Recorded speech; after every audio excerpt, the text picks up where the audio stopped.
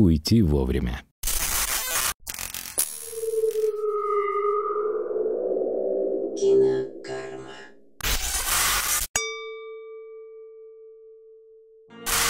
История стареющего Жокея, его последнего заезда и переосмысления таких вещей, как карьера, семейные отношения, грядущая старость и решение своевременного ухода из спорта.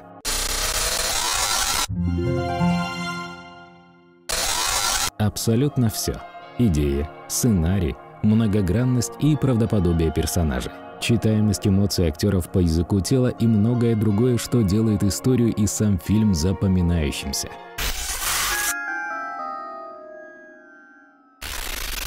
Нет. Но если вы ищете адреналина и тяготеете к внешней стороне кинематографа над внутренней, вероятно, «Жокей» просто не ваше кино.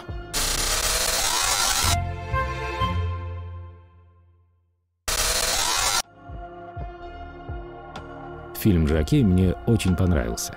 В нем есть все, что я так ценю в кинематографе. И даже финальная сцена, над которой можно долго размышлять и говорить за чаем, глядя вдаль. Кинокарма.